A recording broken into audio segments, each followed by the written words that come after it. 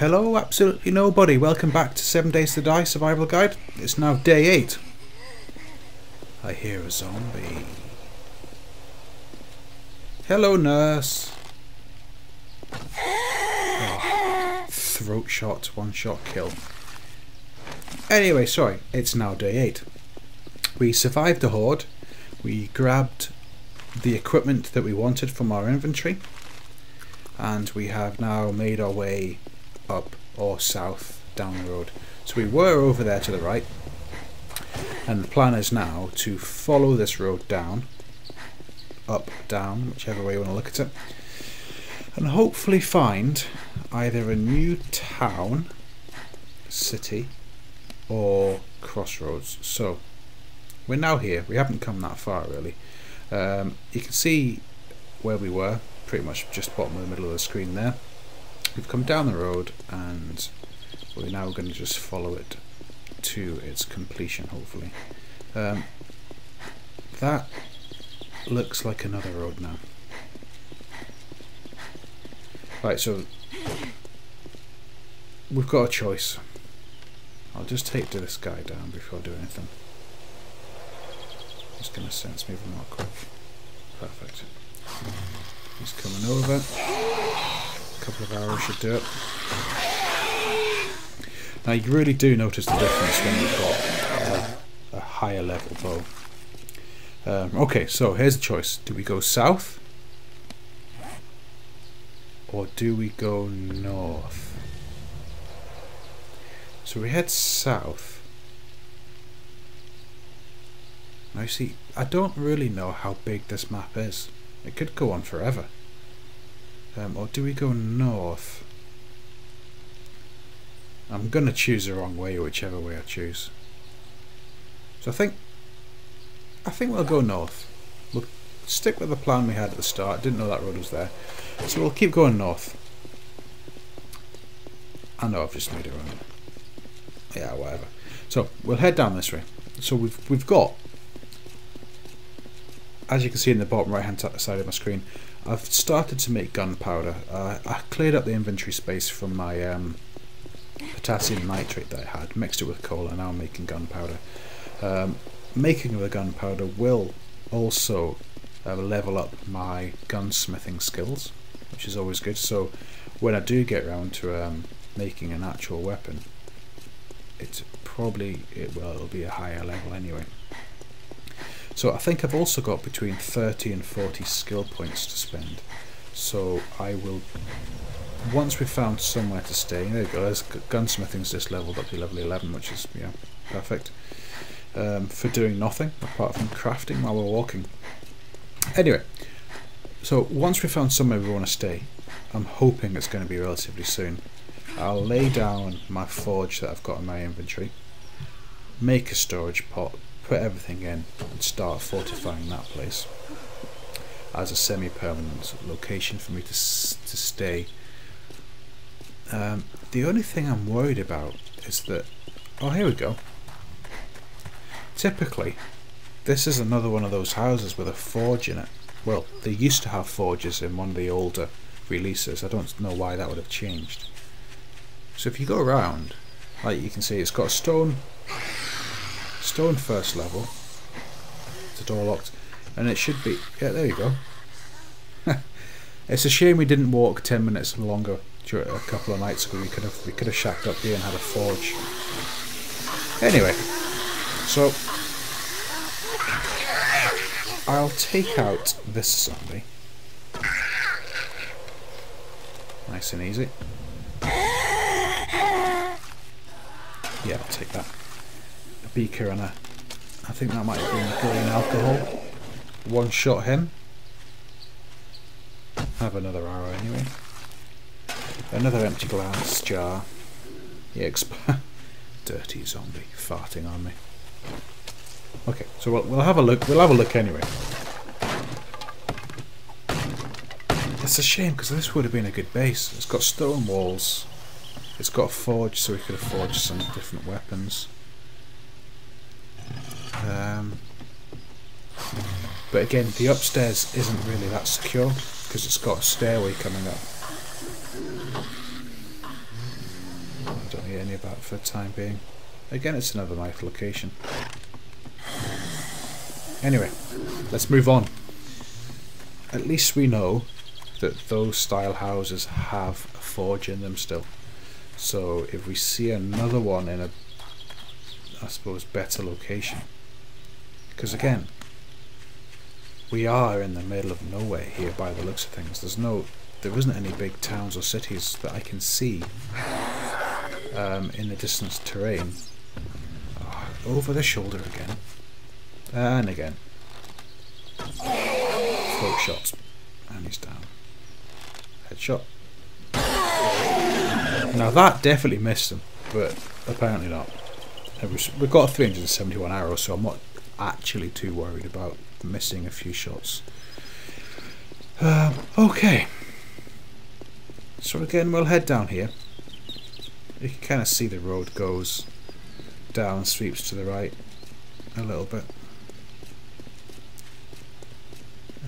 So again, we'll keep going. I am hoping we'll find somewhere decent soon, isn't it? Is that another? There's another forge house. So a couple of forge houses we know about. Now in the PC version of this, you can actually use a wrench on a forge, and when it breaks, you pick it up. But in this version, if you do that, it just breaks the forge, and you end up with a bunch of stone, which doesn't help anybody. There's an island. It would be cool to set up a base on an island. Again, perhaps for later on, when it's easier to get here, if I ever find the mini bike book and make a mini bike, I might set up a little location on that island. I can build a bridge across to it using just wood bricks, wood frames. Sorry. We'll see. I'll just keep going. There's some corn there. I'll go and get that. I'll pick up the corn. That might be handy for later. And there's another smelly zombie. There's a big guy. Shoulder shot. Get him in the crotch. No. Another glass jar. Don't need that. There's a deer there. I have got in my inventory. Does that road just end?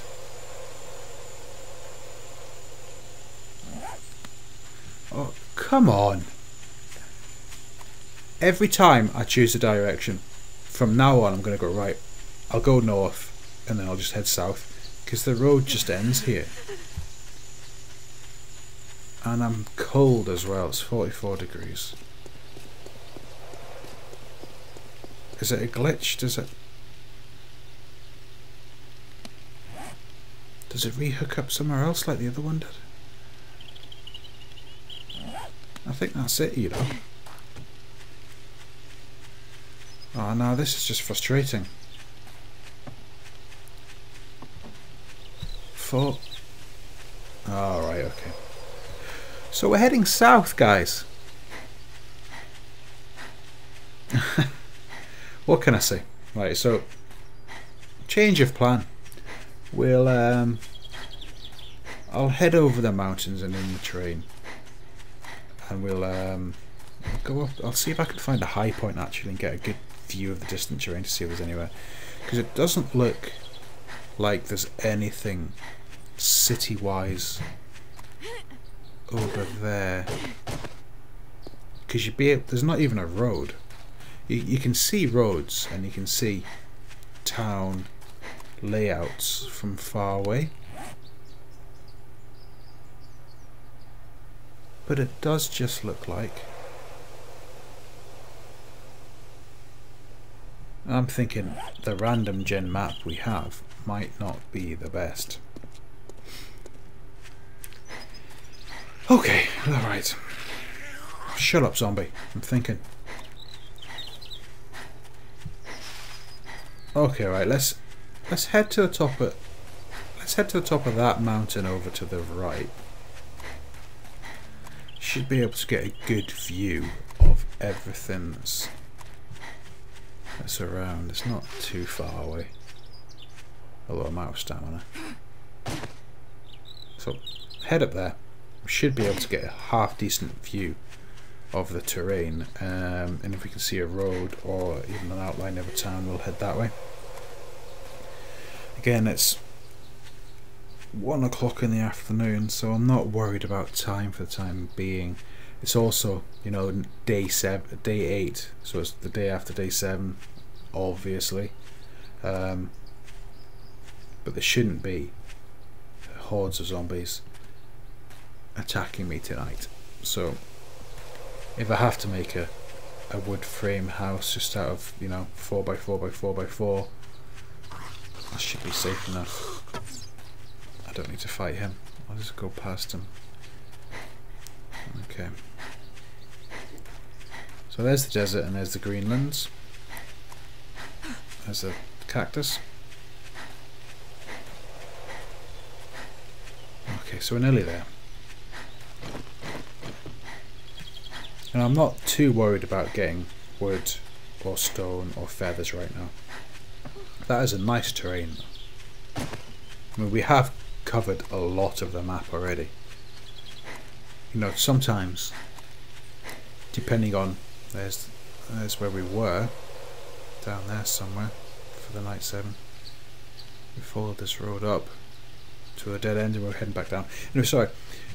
You sometimes find that you're lucky enough to find a really good town and a house outside of the town to populate within the first 2 or 3 days, and you'll find that for the first, what are you doing up there? One more shot should do it, and your head's gone. Anyway, sorry, I get sidetracked. I'll say, sometimes you do find that if you find a place really quite early that you want to settle down in and fortify, you don't move very far in the first 14 days. You've got this. If you've set up next to a city, you raid the city, you set yourself up in a decent house, you fortify it as some occult. You fortify it, and then you spend the next 7 days building up to getting the horde, and there's nothing near the side of this mountain. So we've done it the opposite way, and we've gone exploring at the start. Is that a town? I might be wrong. That might have been a town down to the left there. Let's just have a look. My stamina's about gone. There's some occult. It is. That's what a town looks like at the outline. You can see the roads going up and down. Make myself feel sick there. Okay. Right. So, if I'd gone south at that T-junction, we would have been here 2 hours ago in game time. Ooh, I nearly fell off a cliff.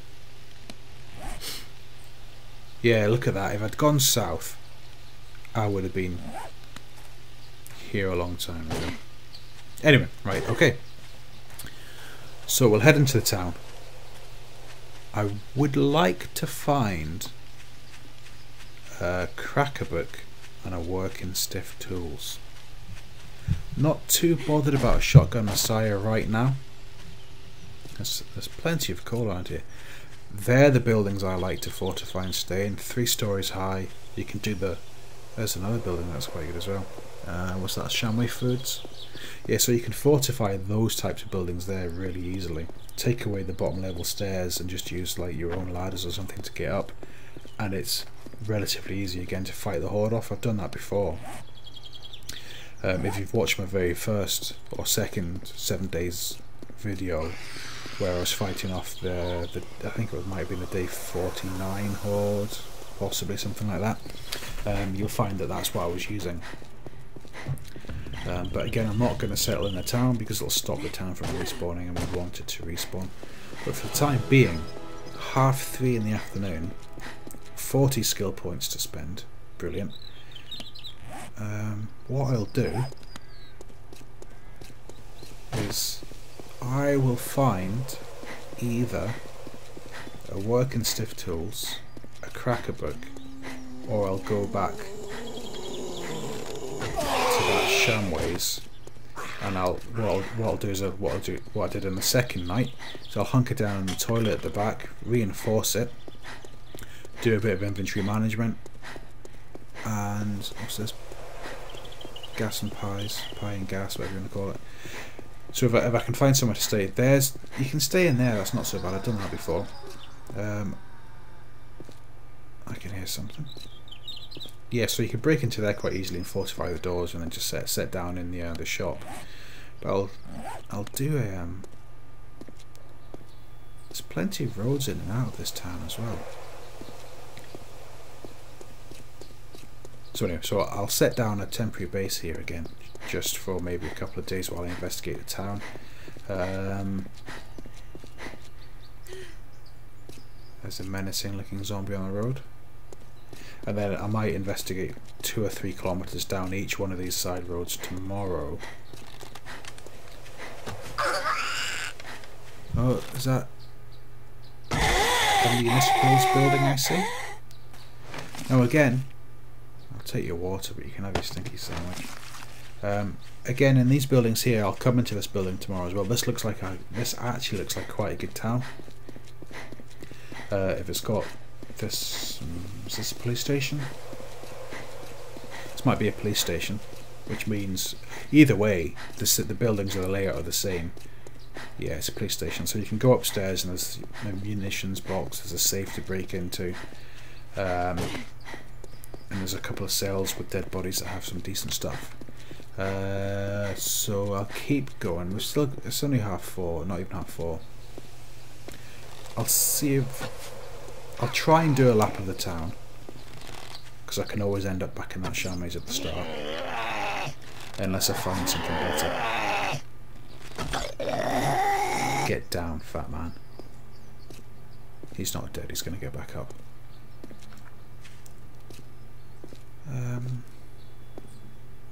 There he is.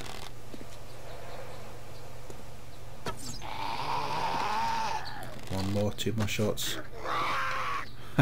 This guy's taking a lot of arrows, and he's down. Have that for good measure. Yeah, okay, so continue on the lap. If I find a working stiff tools or a cracker book, I'll stop there. If not, I'll go back all the way around to the Shamways food. I'll break in there and we'll stay there for the night. But okay, this is what we're looking for. Is that a cracker book? Perfect. Okay. So we'll go in here. As I said before, I've got 40 skill. I've got plenty of food and water, so I'm not worried about that. But I've also got 40 skill points to spend. So I think what I'll do is I'll break in, go straight to the back. I'll give it a quick look around to make sure there's no zombies in there. Straight to the back, break down the toilet door if I need to. Of course, I walk up to someone and there's a... Was he there all along? He probably just spawned in, didn't he? He's gone. What have you got? Nothing. Right, okay, so we'll break in, have a quick scout, get round to the toilet at the back. Where did you come from? And you decreased my health, you're going to get axed. He didn't even make a noise.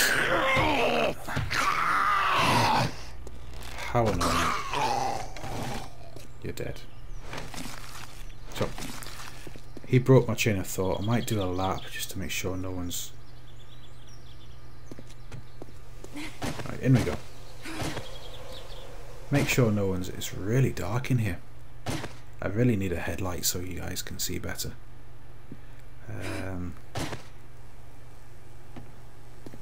Okay, plenty of... It's just a standard cracker book, which is good.